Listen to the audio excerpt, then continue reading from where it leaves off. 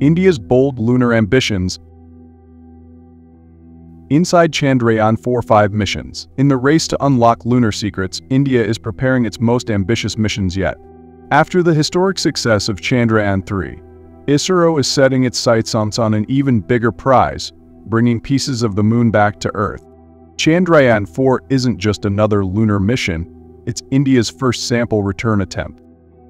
The mission will deploy 2 spacecraft, each weighing 4.6 tons, launched on India's powerful VEM-3 rockets. Between 85 and 90 degrees latitude lies the mission's target, the mysterious lunar South Pole.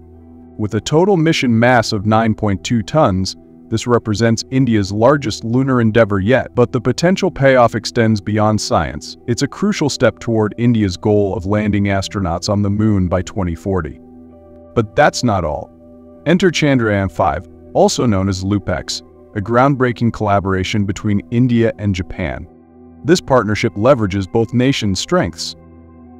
India, lander, mission planning, and key payloads ranges both nations' strengths. Japan, launch vehicle, rover, and specialized instruments together, they'll explore up to 1,000 meters of lunar terrain.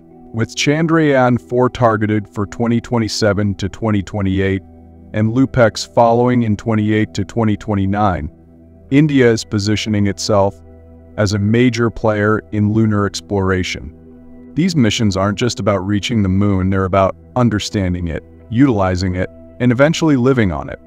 As we stand on the brink of a new era in lunar exploration, India's ambitious plans remind us that the greatest achievements in space come from daring to dream big and having the determination to make those dreams reality.